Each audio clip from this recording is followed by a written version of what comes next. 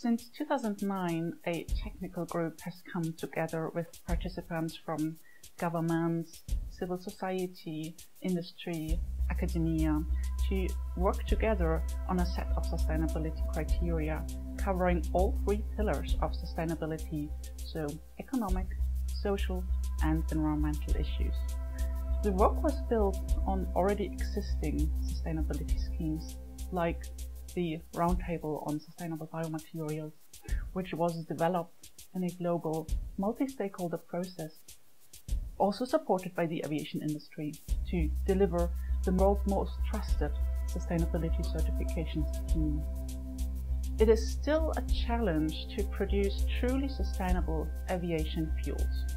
Truly sustainable means aviation fuels with a significant greenhouse gas emission reduction compared to fossil fuels and with less pressure on land and natural resources. Since 2009, there has been enormous progress to develop new technologies, new pathways, new feedstocks with a better sustainability performance.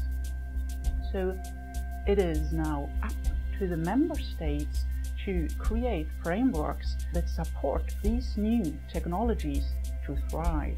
It is now up to the member states to incorporate the sustainability criteria that have been developed in their programs that support sustainable aviation fuels.